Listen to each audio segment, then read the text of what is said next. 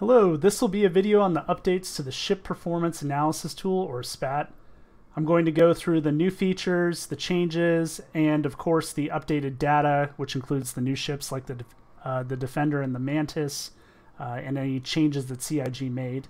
And really excited about this because I think that this is going to be even more useful than it was before to people. On this page, I just want to remind you that to make it work, you need to make your own copy. So you go to File, Make a Copy, or you can just use the copy link here and it'll automatically make you a copy. There's a README, so don't forget, go to our Discord if you have questions or you want us to fix something that's wrong. And that's pretty much it for this. Okay, so Comparison tab has changed a lot, and hopefully it's even more useful to people. So I'm going to go through and explain it. You can still select 2 ships. You can actually select 3 now if you want. So let's say if we wanted to add the arrow in there, and then the gray dashed line is the new ship.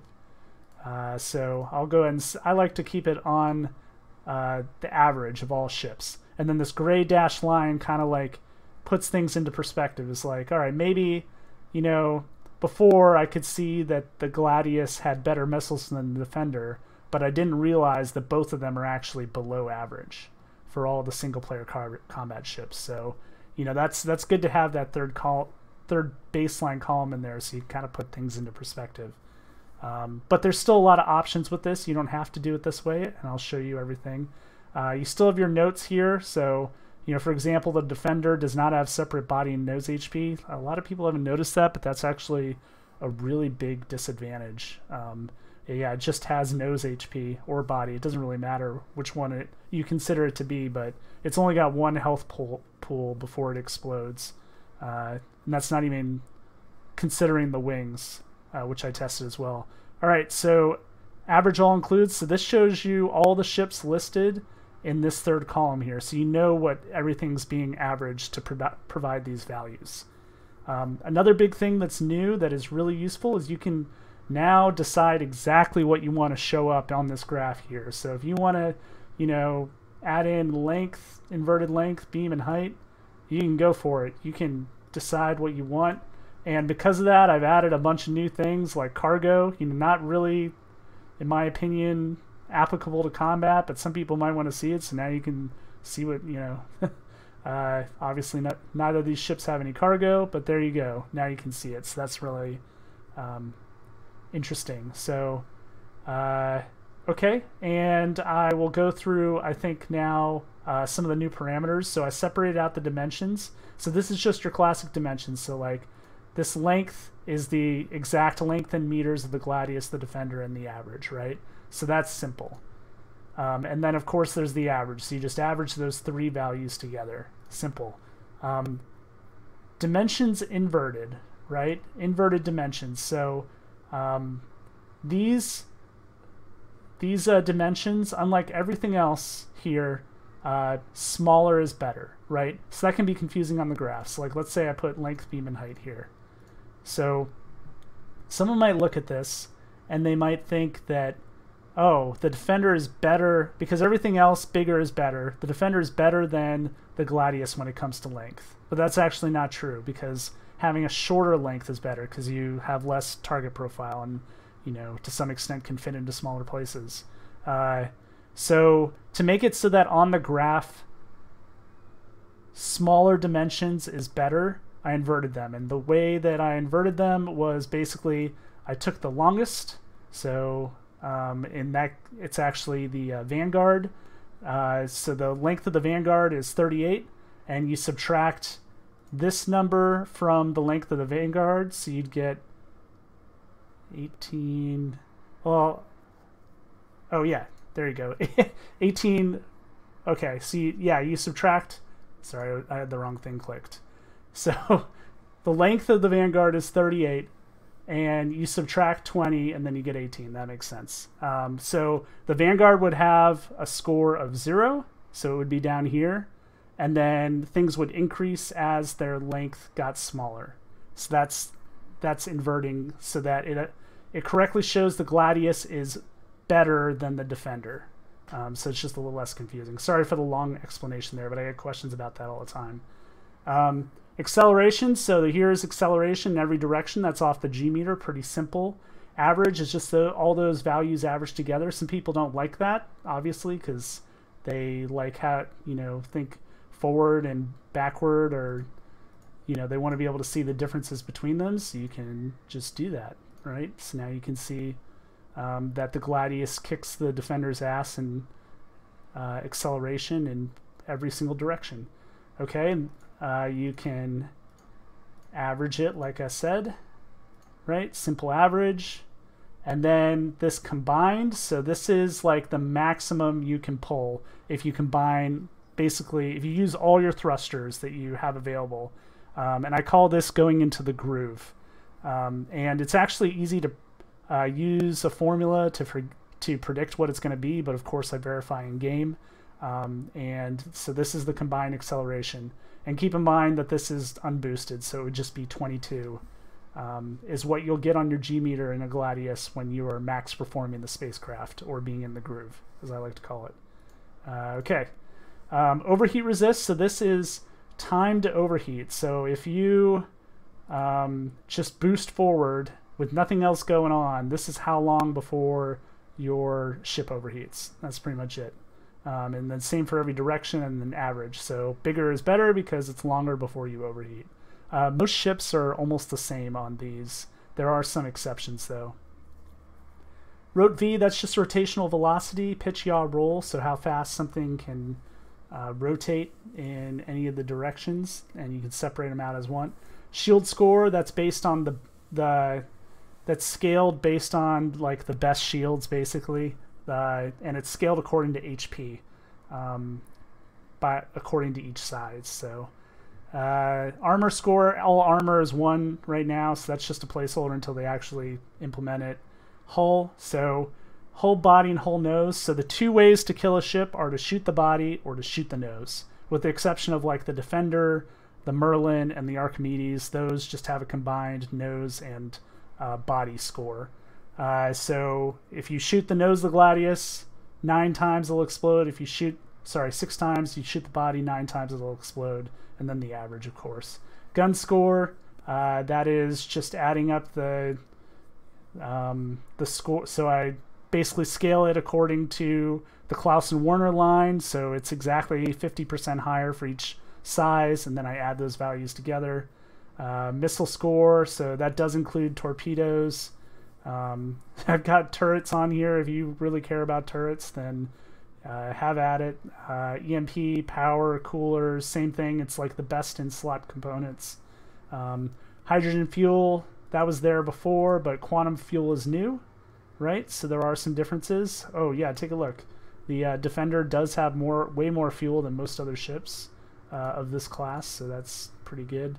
Quantum speed, cruise speed, and cargo, right? So those are all the new things. Okay, one last thing for this tab, scaling. So right now it's at my preferred 2 times the 3rd column. Okay, so what this means is it's taking this 3rd column and it's putting it in the middle, right? So it's putting it 50% on each axis. And then it's scaling the axis according to that, right? So it's intentionally making it so that everything is relative to this middle average, okay? So that means that overheat resist, this is 9.5, and then these two are below 9.5, right? Okay. So this is new. So if you wanted the classic look, you could go to maximum ships compared, and then this is sort of like zooming in, so you can see the differences between the ships a little bit easier. So that some people might prefer that. If you just do 2 times the 3rd column, it looks the same as before, right? It depends on what ship you choose. So let's say you want to go to, we're going to do the Sentinel now, right? Oh, look at that. See, you got stuff off the chart, right? Because it's scaling based on this 3rd column. So the Sentinel's values are over twice that of the average, high deviation, right? So it's doing that. It gets even worse with some of them. Like, take a look at the Eclipse here.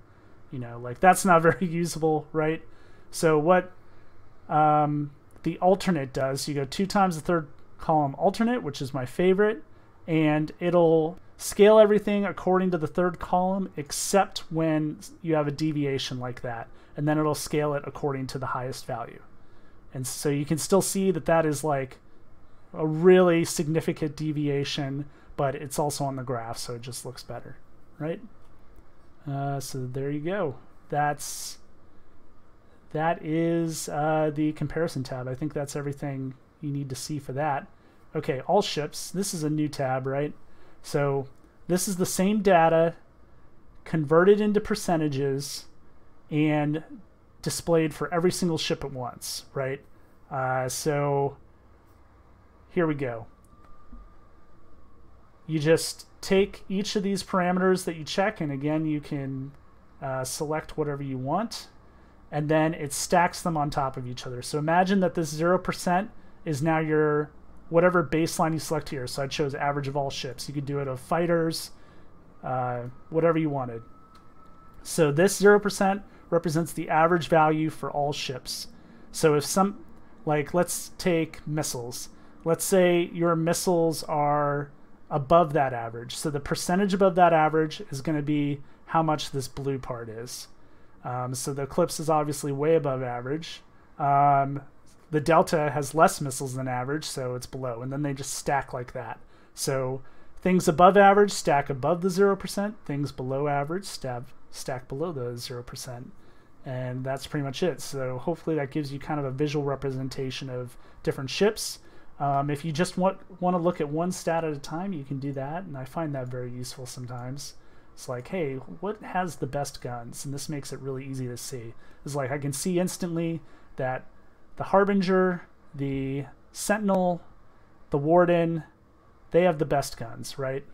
And I know some people are probably going to get mad that I just said that, but this is talking about DPS, right? It's not talking about the fact that you can gimbal it or not. That there's really no way for me to put that as on here. So yeah, you can just, as before, you can customize exactly what you want to show up on here. So here's an example. So yeah, turret damage score is like, let me just throw a few more on here. Turret damage score, like look at that. That's because like one turret, the Hurricane, is just obscenely above average, right? Because it's the only one that has those 4 weapons. So what if you said to yourself was like, oh, I don't think that turrets should count as much as other things. I don't want them to be as noticeable, right? So you can actually customize that. You just go over here as like, I only think turrets are 10%, 1/10 as important as everything else. And you could do that. And look at that. Now it's exactly how you want it. So that's new. What if I said, hey, I think shields are 5 times as important as everything else? There you go. Now you can do whatever you want to your heart's desire, which is the whole philosophy that we took in this version. You can customize it and use it however you want to. If you really care about cargo, you can add cargo in. The choice is yours. Okay, so that pretty much covers all the new stuff. I'll go through this other stuff. The turn battle tab is still the same as before when I described it in the original videos. So you have the nose-to-nose zone, which is where ships will, no kidding, be nose-to-nose almost every time. The advantage zone, where one ship can stay ahead of the other's nose, but the opposite is not true. And the push zone, where neither ship can stay ahead of the other. And then this gives you the acceleration required to do that. I explained it all in the other videos, so I'm not going to go through it, but these are like EM diagrams if you're used to those, and you just select which ship up here, and then whether you want to do combined inward acceleration or just forward. Okay, so what if your opponent is new and he only uses yaw? That kind of changes things, so I'll just wait for it to process. There you go. So you can see that makes it a lot. Your opponent's only using yaw, you have a much better chance of getting an advantage on him. So that's interesting to see. Okay, so range battle. So you go and you take a, sorry about that.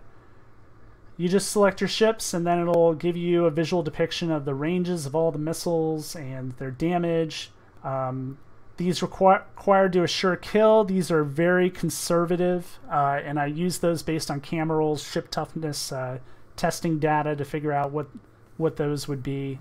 Basically just like averaging all of his things and then figuring out formula that kind of conservatively make sure, like, yes, this many size Raptor 4s will kill a Stalker. So that's pretty much that. So like if you wanted to change it, Delta, it takes a while, sorry. There you go. So now you can see like the Stalker can touch a Delta at like 10,000 meters, and Delta isn't going to be able to do anything to counter that. So that's important to know, right?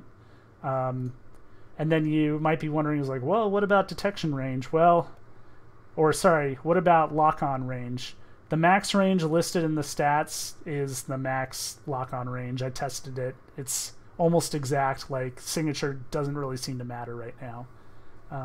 Okay, so I think that's everything. As usual, please, if you have feedback or corrections or anything, please let us know on Discord, because we are continually trying to improve, and this relies on updates from you all. So here's the data tab. You can see all the data, and if you think something's wrong, let us know, because that's how we keep it up to date. And I hope that some of you like this. All right, have a good night.